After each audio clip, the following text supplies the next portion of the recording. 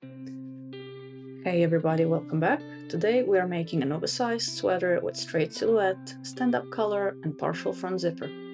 It has dropped shoulder line and long oversized sleeves with cuffs. Suitable fabrics include jersey knit, rib knit, sweater knit. I chose this French terry from Robert Kaufmann, which is fairly lightweight. I do wish it had a little bit more stretch, but as the top is quite oversized and has a zipper, it's not a deal breaker. Depending on the width of the fabric and the size you want to make, you will need somewhere around 1.5 meters. I ordered 2 just in case, and I'm left with enough to make a pair of matching shorts. You will also need about 40 centimeters of interfacing. Bias interfacing tape, preferably with a stitch in the middle. A zipper that's about 27 centimeters long. Silicone tape for reinforcing shoulder seams depending on how stretchy your fabric is, and the matching thread. Now, the instructions suggest using an overlock machine for some edges. If you don't have one, no need to panic. You can use a combination of stretch and zigzag stitches. For stretchier fabrics, you can join the pieces with a stretch stitch and then finish the edges with a zigzag stitch.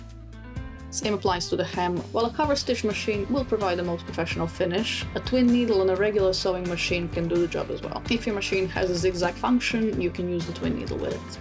So you will need 5 spools of thread in total if you're using the overlocker, or just 2 if you're good with regular sewing machine and the twin needle. We will also be using the zipper foot to attach the zipper.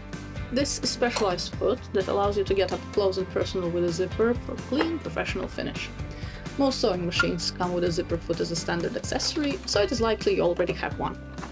Before interfacing the main parts of the garment, I recommend doing a test run on a sample to check for shrinkage or any other unexpected naughty behavior. This is also a good time to adjust the iron's temperature, determine if steam is a friend or foe, and fine-tune the fusing time for optimal results. Interface the neck facing, reinforce the area where the zipper will go, and the side seams of the collar. Once that's done, cut 5 to 7 centimeters along the center front. On the front piece, base the silicone tape along the shoulder seam on the wrong side of the fabric if your fabric is stretchy. Mine is not, so I skipped this step.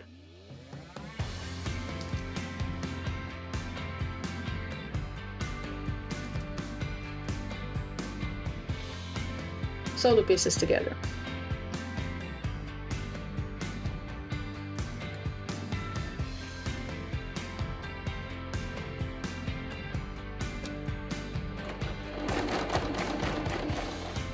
I'm using a 4-thread overlocking stitch, but again, as I mentioned before, if you don't have an overlock, an elastic stitch or zigzag stitch on a regular machine will do.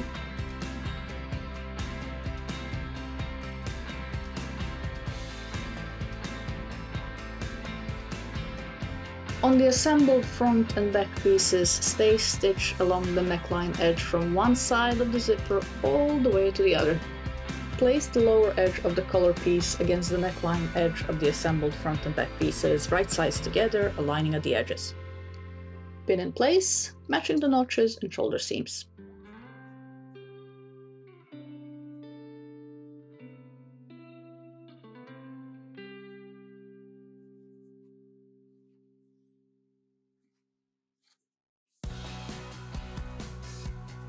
So, securing stitches at the beginning and end.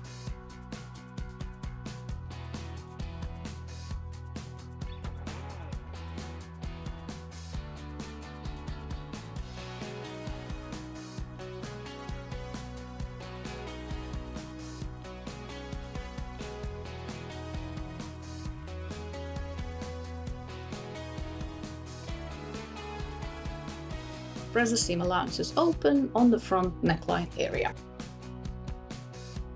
On the right side of the front piece, mark the cutting line for the zipper with chalk.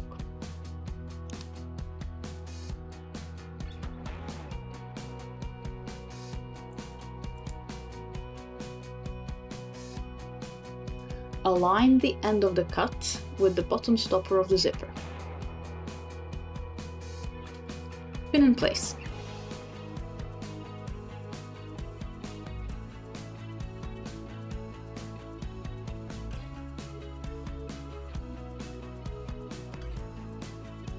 attach the zipper using a zipper foot, securing stitches at the beginning and end.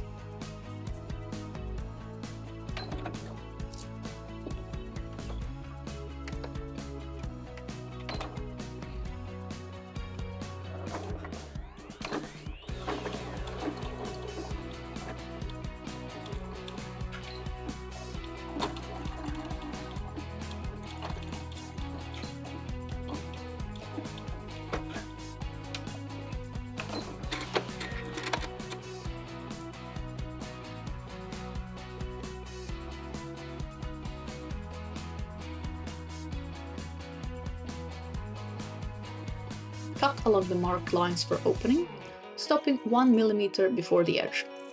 Precision is key here.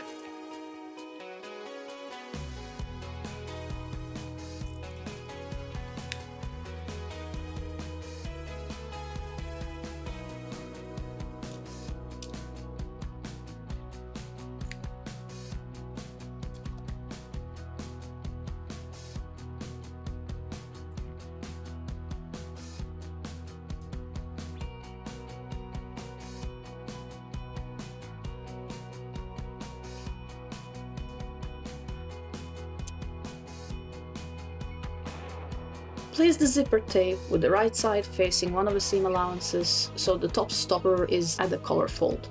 Pin the zipper, aligning the 5 mm seam allowance of the frame with the stitching line from the perpendicular seam.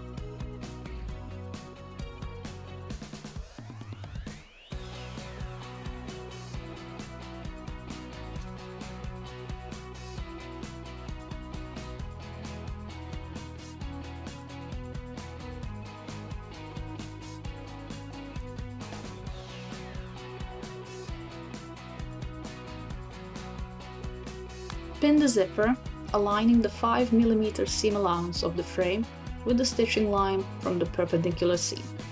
Baste by hand and attach one side of the zipper using a sewing machine with a zipper foot, securing the stitches at the beginning and end.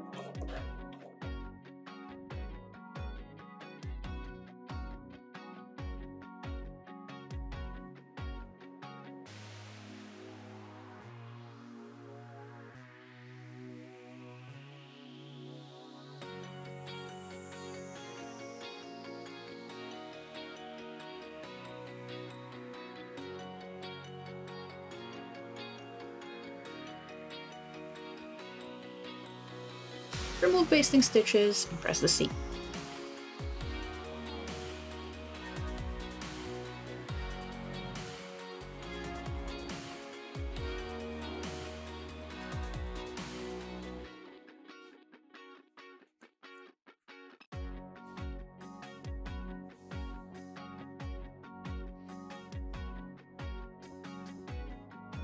Trim seam allowances at an angle about 2 mm from the stitch line to reduce bulk, and do one nice final steam.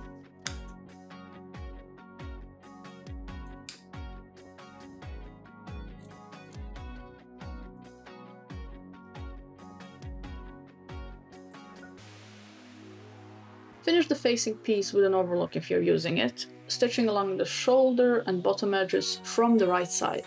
Press shoulder seams of the facing piece to the wrong side by 1 cm and trim the corners that are sticking out. On the facing piece, mark the cutting line for the zipper on the right side. Make a cut about 5 to 7 cm deep from the neckline edge. Place collar and facing pieces right sides together, aligning at the edges.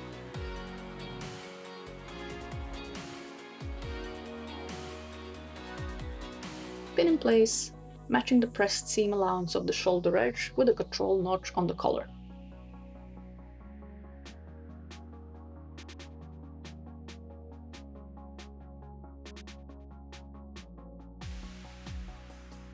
so backstitching at the beginning and end.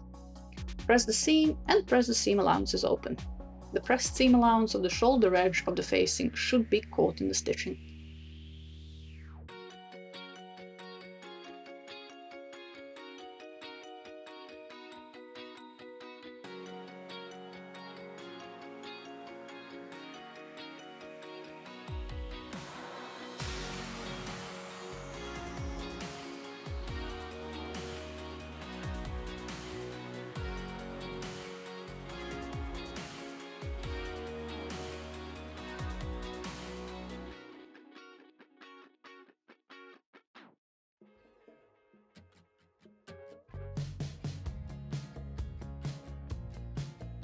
Turn facing to the right side, revealing the lower seam allowance of the zipper attachment. So, securing stitches at the beginning and end.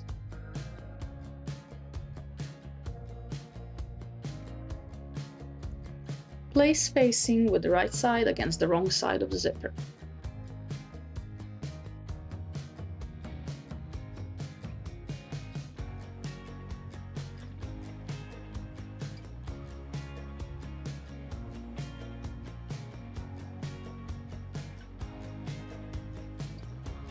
Fold collar along the fold line, right side inwards. Pin and baste by hand, aligning the 5 mm seam allowance with a perpendicular seam.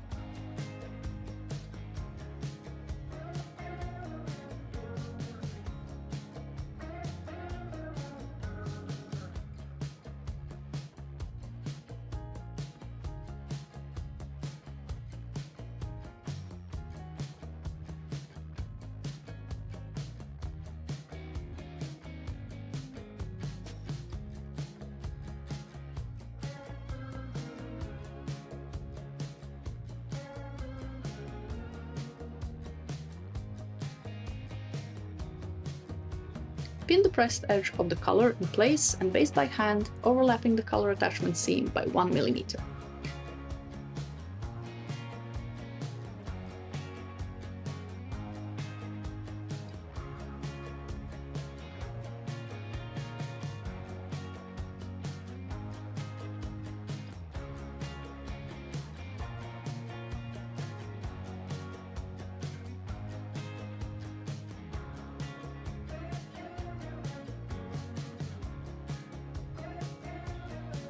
Remove basting stitches and press.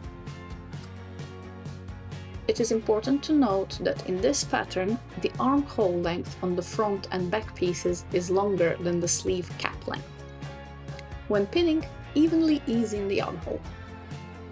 Place sleeve pieces right sides together at the open armhole. Align edges, matching notches, and pin.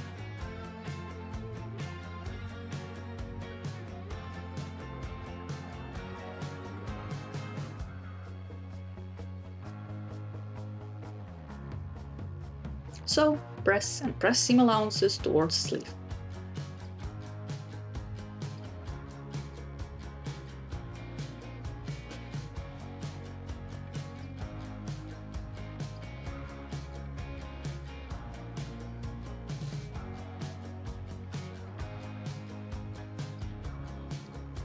Place back and front pieces right sides together, aligning at side seams. Pin, match notches, and sew.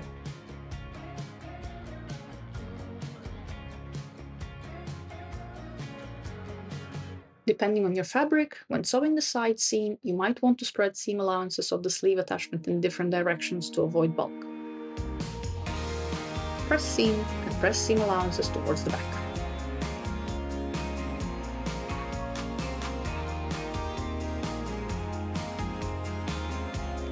Fold cuff piece along its long edge, wrong sides together, and press. Trim half of the seam allowance to 5 mm to avoid bulk. Align cuff piece with the bottom edge of the sleeve, right sides together, matching the cuff seam with the sleeve side seam. Pin, matching notches, and distribute sleeve edge ease along the cuff and stitch.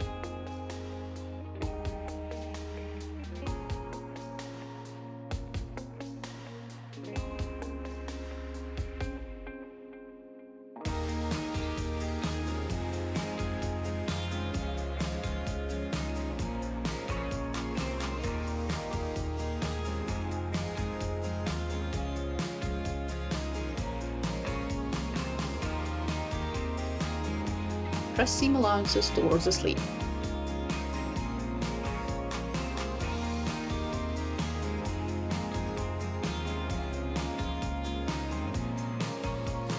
Finish the top's bottom edge with a flat seam. I like to mark a line along the bottom edge at a distance that is double the hem allowance, and then fold hem allowance to the wrong side, aligning the raw edge with the marked line. Press and baste by hand.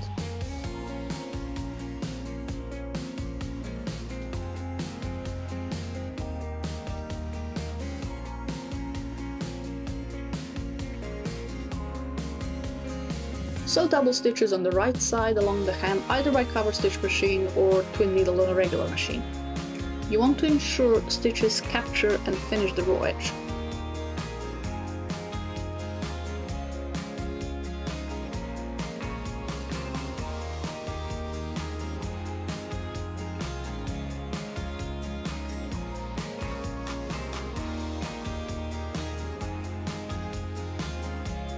Remove basting stitches and do one nice final steam.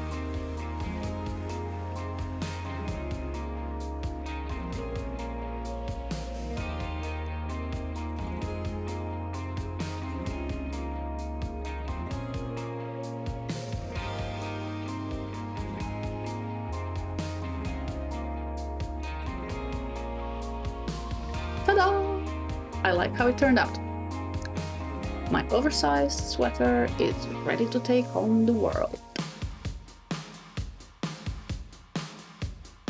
Happy sewing and see you next time!